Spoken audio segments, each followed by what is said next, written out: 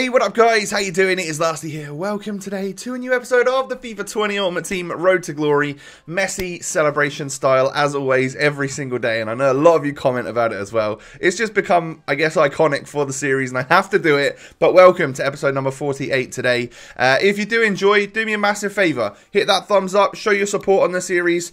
A lot of you love it, so if you can hit that thumbs up, that would be amazing. And of course, don't forget to sub to the channel if you're new. You can click the notification bell next to it as well, which means that you'll never miss an upload and you'll become part of the notification squad, which obviously I see a lot of you in the comment section always letting me know that you are a part of it. So you guys, I love you. So we're going to start this episode off just by, we're going to sell this Ousmane Dembele for 33.5, so a little bit more than what we actually paid for him, although we moved his position and stuff. The reason why I'm doing it is just because I noticed that there was a very slight difference between the regular gold one and the blue version. It's exactly the same card, it's just a different colour. Now we're going to go and buy this. One, because I think the blue version looks cooler. Why not? Two, the price difference was really not much in between it. Three, it might scare my opponents a little bit more. I don't know. And four, main reason is that I just feel like this one might be able to hold its value a little bit better than the gold version. I don't know. That might not be a thing, but really in total, it's cost us about 4,000 coins to upgrade or something, so not a big deal. But we now have a blue Ousmane Dembele over a gold one. Now, as you can see, the other one did sell. We already saw that because we were able to afford the new one. But a bunch of the other Swedish stuff sold from SBCs a few days ago. That's just been sitting on my trade pile for a while. Now, we have a couple of SBCs to get stuck into before, of course, we finish off our weekend league.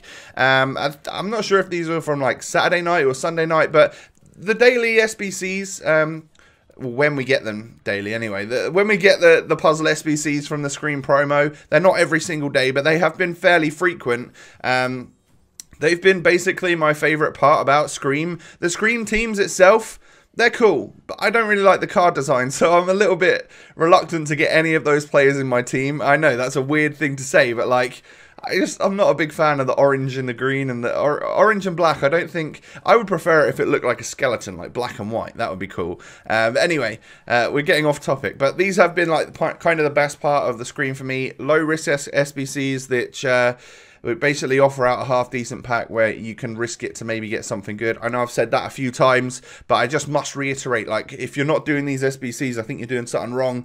You should be most definitely taking advantage of these. You've probably got the stuff to complete them in your club. So from the very first pack, you can see that the showering of stuff is a different colour to the regular. So it means that we're going to be getting ourselves an inform, and it is, of course, going to be this guy, Troost Ekong. Now, I mean, it's a discard inform. It's nothing to write home about. But from doing that SBC, risking a tiny bit, probably some untradables, some bronzes and stuff, what we've done is got ourselves guaranteed at least 10,000 coins and some other players from the to go into the club and some consumables. You know the drill. And then the second SBC is also going to be slow moving. Unfortunately, not a walkout, but just a board player. And it is Swiss centre back from Dortmund. That is going to be Akanji. Now, at the time, I was like, yes, 25k. And then I realised that the market has gone down since the first couple of weeks of FIFA. And he is now like 4,000 coins, maybe even less than that. So we are going to keep him. That is it's definitely one pretty darn good first owner Bundesliga player that we've got there as a centre-back should we need it. Now, I did a couple of things off camera which ended up getting me like a pack or two. Basically did like the squad battle stuff, just because one, I wanted to get up to like gold 2 in squad battles. Two, I wanted to get through some season progression a little bit more. Obviously we're getting pretty close now, under 10,000 XP away as far as I'm aware, to claiming ourselves either Tolisso, Zaha or Lucas Vasquez. Now a lot of you have already got them, so GG's to you. But yeah, we've been taking it a little bit easy on the season pass because, you know, there's no rush, and I think we've easily done it with enough XP to spare, and we will get it this week, I'm sure. But we get to level 28, which is the Nara Inc. Is it Stadium theme? Yeah, and the next one's going to be the Nara Inc. Tifo, and then finally after that we'll hit level 30. But we're 12.5k points away. I'll get under 10k either in the rest of this episode or early for tomorrow, and it is just by doing things like the weekly gold, bronze and silver challenges. They're a lot easier this week. I feel like EA are definitely helping out people to potentially get that last minute XP should they be a little bit further behind, so that's nice. It's not like score a left-footed bicycle volley kick header with someone from Senegal who, you know, has a 3-star weak foot and 7-star skills. So I'm glad that they're not like that, but you know, they're still gonna be somewhat challenging, I guess. You know, like in the week 5 gold, there's a couple of chip shots and or finesse shots and stuff that you got to score. Not too difficult, but it is going to gain you that XP, so I definitely recommend getting up there. But in order to get up to gold, to get up to silver and to gold, you're going to need to play squad battles in each section. So don't think that just by playing online you're going to get them done. Have a quick look at your objectives to make sure you get past bronze by playing a squad battles match, past silver, and so on and so forth. So we now obviously come to Sunday afternoon, which is when I decided to take on the rest of my games. Being 11-4, I was pretty happy with the previous day's result. You know, we'd done well to go, like, I think we ended up going like 7-1 or 8-1 after a really bad start to the weekend league. But I get matched up against someone who is clearly a Liverpool fan and had King Kenny and also a couple of other very good players. He even had a Scream James Milner. That's probably the first and only one you guys have ever seen in anyone's videos, because who did that, SBC? It was way overpriced. Anyway, I quit at 2-0 down, and I was like, that was obviously not a great motivator for the rest of the day. Losing your very first game, and due to a rage quit as well, I just feel like I was getting nothing against that guy, so why not just get into the next match? I have games to spare, and I just need to get 3 more wins to get up to 14, so, you know, like, just the super hard matches where I go a few goals down, why not just get out of them and move into something which could be a little bit easier for us? You know, be a little bit more efficient with our time. So, this game is 1-1. I scored first, and then my opponent scored again. And then it goes 2-1 up with Mbappe. And I realised when I was looking back at a lot of these clips from this day that I was just defending like an idiot. I don't know whether, like, I tweeted out at the time, it feels like a completely different game that I was playing, because I did feel like there was more button delay, or, you know, delay in registering button presses and whatnot, whatever you want to call it. It just felt like a completely different game. I also tweeted out on Saturday that the game felt great, and actually I had really no issues with servers. You might look at that and say, well, lastly you did great on Saturday and then you've done poorly on Sunday. Is it just like an in your head thing? I don't know, maybe, but I've had weeks where I said that Saturday gameplay is awful, and then Sunday gameplay is much better, and I've done, or no, yeah, and I've done much better on the Saturday than I have on the Sunday when the gameplay was better. So I don't think it's just an in my head thing. I'm trying to be like impartial when it comes to that and actually give feedback on how I feel like the servers are feeling. Anyway, we lose right at the very end, and I was absolutely raging, I'm not gonna lie. The way I lost that at the end was just abysmal in my opinion. I hated it. I hated everything about it. So we've lost 2 games in a row to start our little Sunday session of champs off. So really, at this point, I'm starting to get triggered. I'm starting to lose my cool. And we go 1-0 down in the next match, and it's just like, I think my head falls off. My head goes on a jet plane to Australia, and I'm just over here somewhere in England, you know. So it's just, yeah, I really started to lose it. But we equalised on the guy, and then Mbappe is able to hit the finesse shot green at the near post, and we do manage to go 2-1 up. But can I keep hold of this game? You know, I've got a better team than my opponent here, and I'm winning. However, Keita Balde-Diao was apparently a player which I can't defend against. I know we had it in the previous episode where Jamie Vardy was one of those players, but it seems that there is a growing list of players that Lastly can't defend against. I think it might just be all half-decent players on FIFA, to be honest, because I am pretty awful. But yeah, we end up going 3-2 up very luckily. Like, the way that Mbappe was able to use his body to end up keeping keeping the ball there against stronger defenders is just not great. But hey, it was happening to me all weekend long as well. And then Keita balled AD out. You know, I thought I was fairly comfortable in this match towards the end, but he gets an equaliser, and this game's going to go to penalties.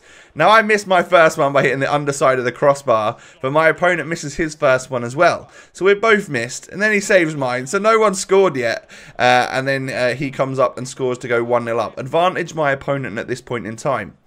I score with Goretzka, he steps up and scores. So it's still advantage to my opponent right now. Mbappe steps up, scores again.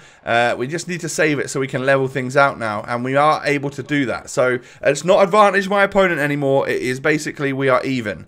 And then I score a lucky one. So this is advantage Lasty if I can save this.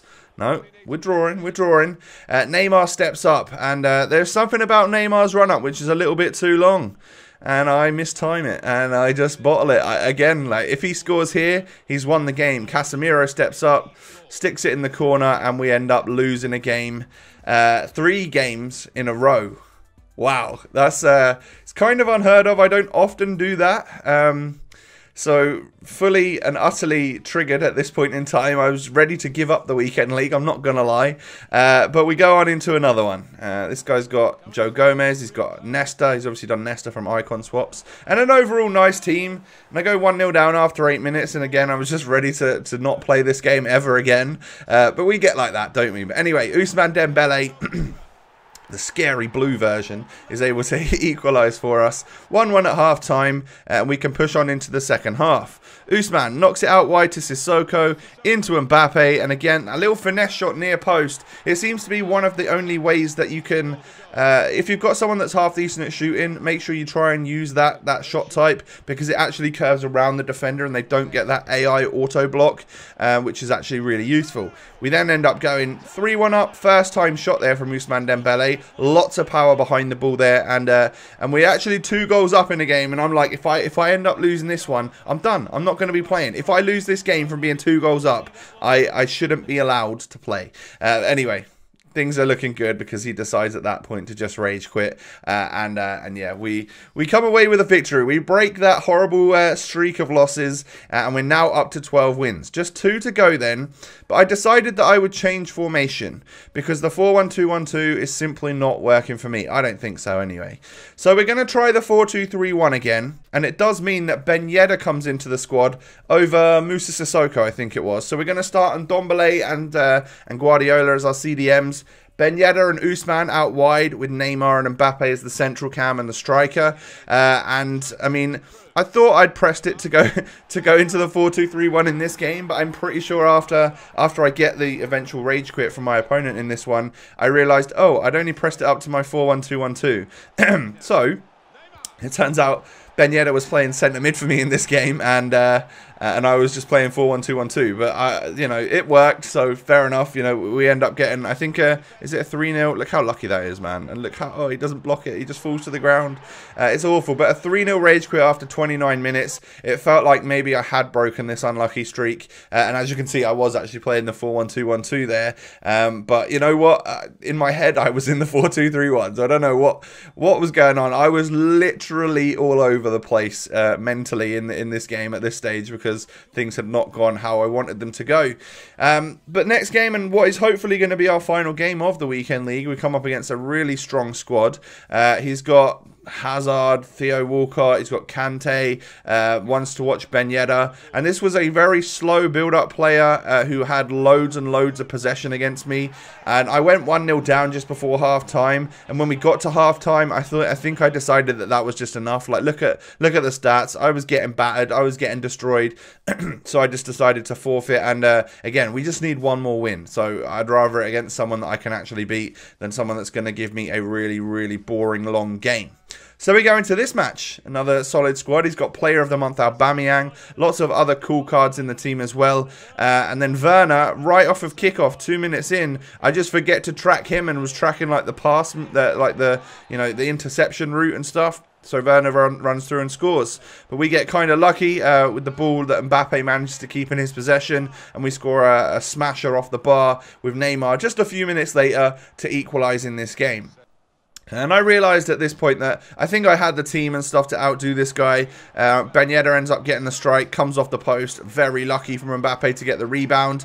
But it was kind of unlucky for Ben Yedder's shot to not go in, I guess, right? And then Mbappe turns the defender nicely. Just cuts in between both of them and then hits a finesse with his weak foot. 3-1 up after 28 minutes. Couple of goals in the lead. My opponent decides that he is out of there. He's had enough. And that is going to be our 14th win. So in that particular game, I was working quite well with the 4-2-3-1. So I think we're going to stick with it. It's either that or we move back to 4-4-2. But again, we're going to need the correct players to work with. And I'm very low on coins because all of our coins are tied up in Mbappe and Neymar pretty much. So, you know, we can't really do a whole bunch until we get rewards and stuff. Maybe hopefully get a couple good packs during the week. So you can kind of ignore the player bio on the likes of Usman and stuff, because obviously I did play like 5 or 6 games of squad battles in order to get up into certain ranks and to complete certain objectives. But yeah, we are still loving Neymar and Mbappe. They are both absolutely fantastic. And I think even before playing a few squad battles matches, they do have incredible goal to game ratios, no doubt about it. Ben Yedder is someone that maybe I'm not...